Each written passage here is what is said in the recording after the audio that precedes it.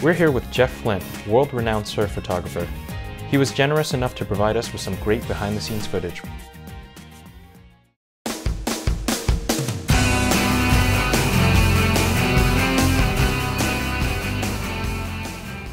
Sometimes I'll wake up in the morning and I'll just like look up and it's sunny and the waves are so big and you kind of know what lens you're going to use, what camera body you're going to use. Are you going to use water housing, you're going to shoot from a boat, you're going to shoot from land.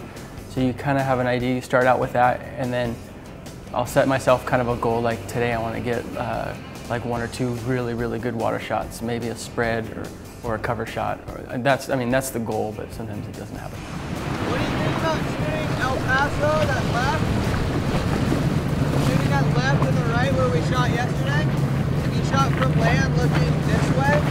I can do whatever you guys want. Okay. I can do it. I have to look at it and see, but yeah. Okay, we'll just go there because there's that island in the background and it's sick. Iguanas in the foreground, get all weird. Yeah, whatever.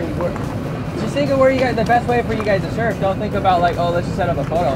Yeah. Let's go surf good waves. Instead of like, I like you. I'm swimming in the water with my water housing and 2 swim fins, and I'm timing the wave to get inside the tube with the guys. So I will actually swim out with the surfer into the waves, and I'll have to sit in the impact zone where the waves are breaking. So the surfer sits outside and waits for the swell to break, and then I have to time it so that I'm in the tube and the surfer's in the tube at the same time. And sometimes the surfers are trying to work with me, they're looking for me, so they'll slow down or they'll speed up to match up with me. And then there's times when it's just like all naturally, it just naturally happens when the surfer's in the tube and I'm in the right place at the right time.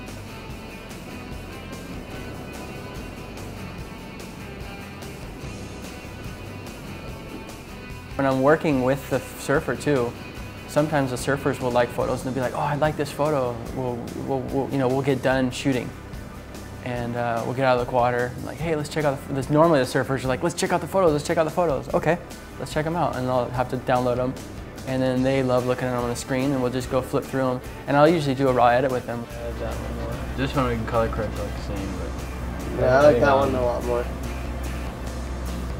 See, that's the same one that you have that same video clip. So it's like from that different This angle. part's sharp, and right in here is sharp. A really good thing too is I document the surfers,